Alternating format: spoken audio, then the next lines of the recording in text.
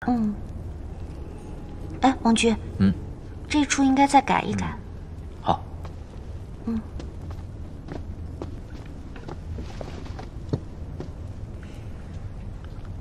王局啊，这块木头应该要削成圆锥形才行。没问题。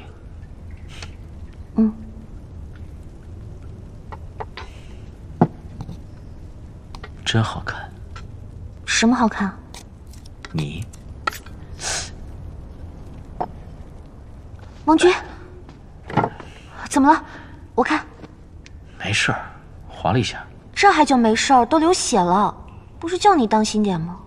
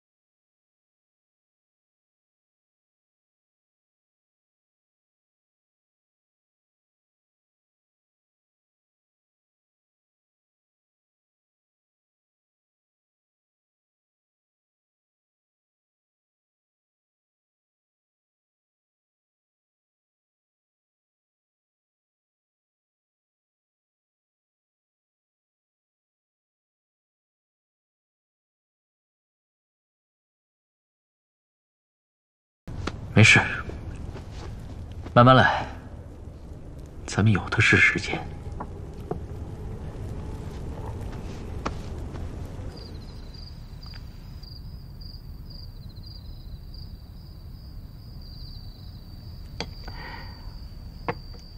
王君每日批奏折到这么晚，太辛苦了，你应该多保重身体呀。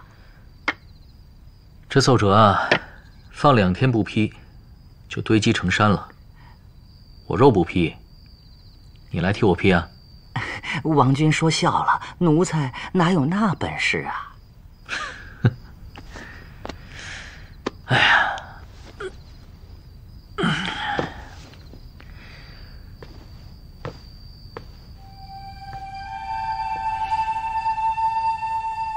今晚的月色不错。是啊，难得今晚月亮这么圆，又恰好天空晴朗无云。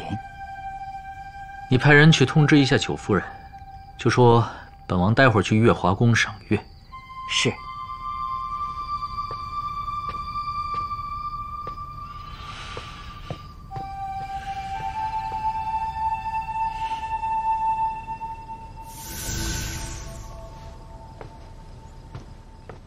画什么呢？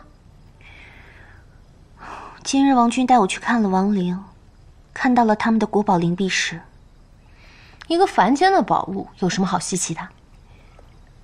可是我觉得它长得像锁魂玉，东华帝君的锁魂玉。我分明记得在12莲花禁制时，它是已经破碎了的。很可能是长得像吧。唉，东华帝君久负盛名，数万年来不知道有多少人在追随模仿他，仿的些个锁魂玉，一点也不稀奇。你说的对，不管他了。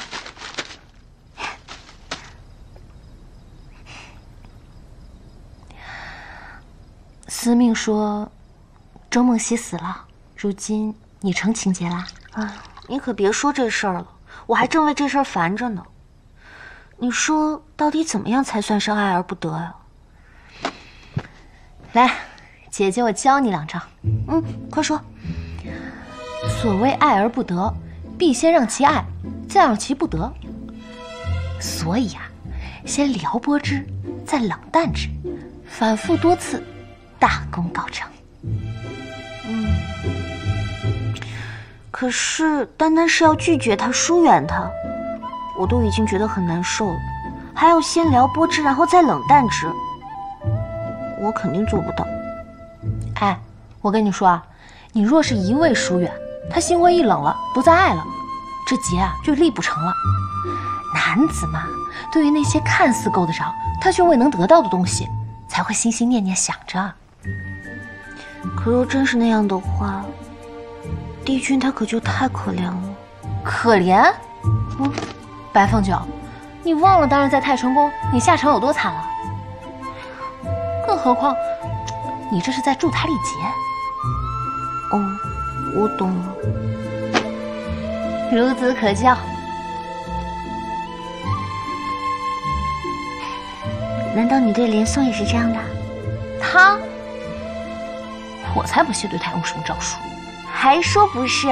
你看你脸都红了。你才脸红呢！我怎么可能会脸红啊？你看你明明都已经脸红了。你个丫头，你这臭丫头！殿下，殿下，是慕云，我先回去了。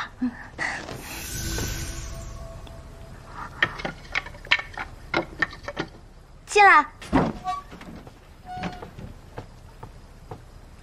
殿下，刚刚听见殿下屋内好像还有别人。我在看画本对戏文呢。原来如此。什么事啊？杨内侍派人传话说，王君待会儿要来月华宫赏月。那你去备点东西吧。东西都是现成的，倒是殿下您该准备一下了。我需要备什么呀？更衣梳妆啊。